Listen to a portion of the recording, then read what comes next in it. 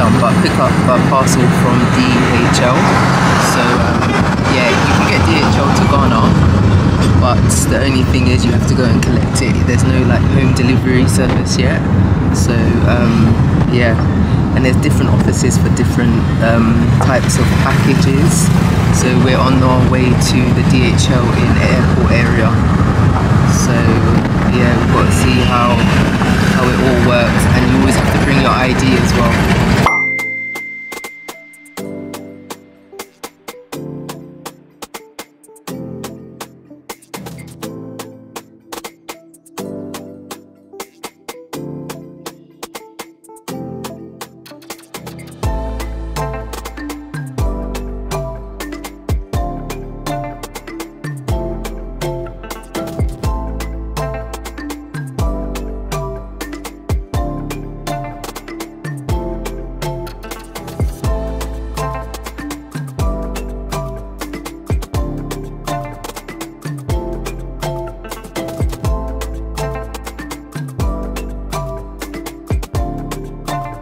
Right guys, so just got back from the DHL office. I'm telling you, like, sending things over from the UK and it ends up in customs in DHL in Ghana is a stress and a half. I'm telling you, probably one of the most emotional and angering and annoying processes that I've experienced so far in Ghana. Like, the level of extortion is just unreal. Literally, like, how can we go to DHL and then one of the custom officers is basically putting a piece of paper, like a sticky note with nearly 4,000 CDs on it, and saying basically we have to pay that to take our goods out of the place. And then when we're saying basically, why are we paying like nearly £500 to get our stuff out? Like, we know there's always like a fee for gadgets and stuff like that, but nearly £500.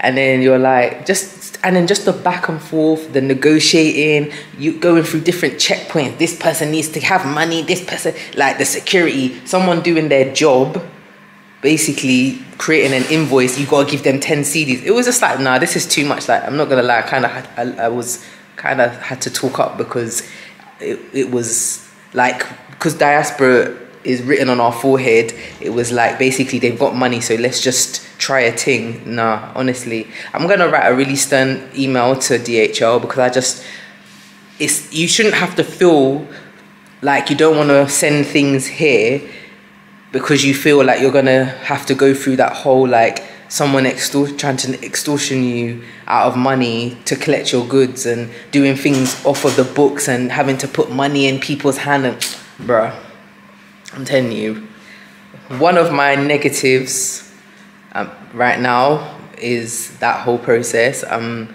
not gonna lie to you guys. So if anybody's gonna send in any kind of laptop or anything of that nature and it goes through the customs system in Ghana, especially with DHL, be prepared. Make sure you probably go with someone as well, especially if you're female.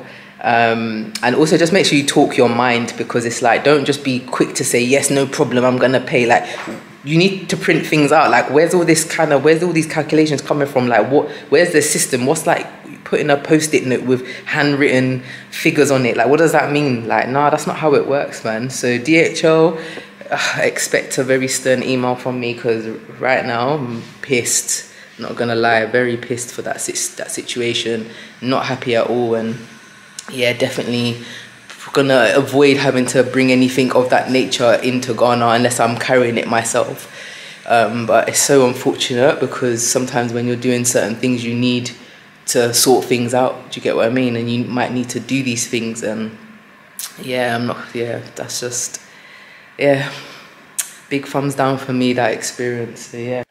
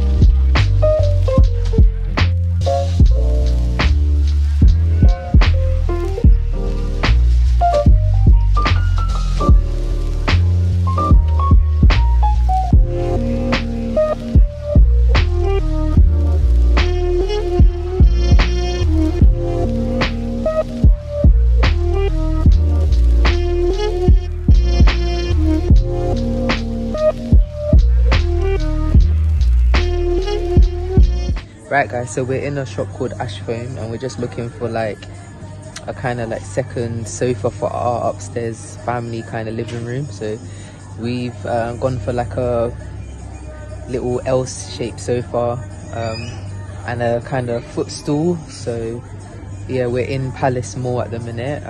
So yeah, it seems reasonable, good price stuff, and they do delivery as well, so that's good. So yeah, that's basically it. We've chosen like a dark greyish colour because of the dust and stuff. So yeah, so I'll show you guys a little bit of the shop in case anybody's ever interested. They've got like lots of branches across different malls in Ghana. So yeah, you'll see them everywhere. Ashfoam.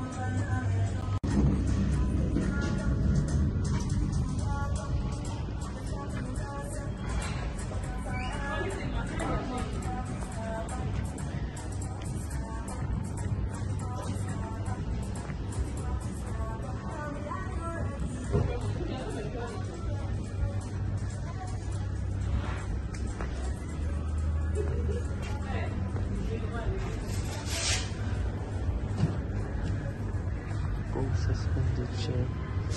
This is like a hanging chair.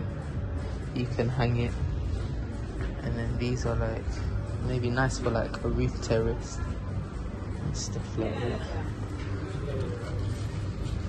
Really.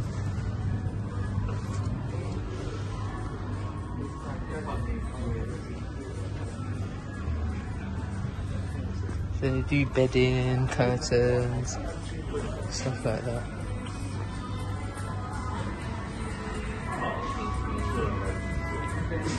Yeah.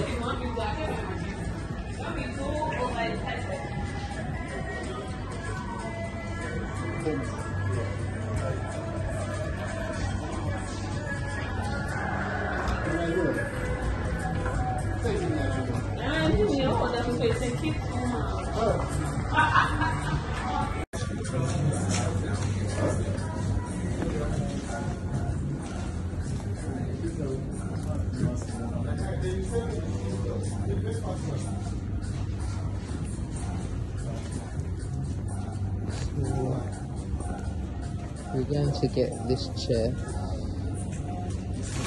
for our upstairs living room area.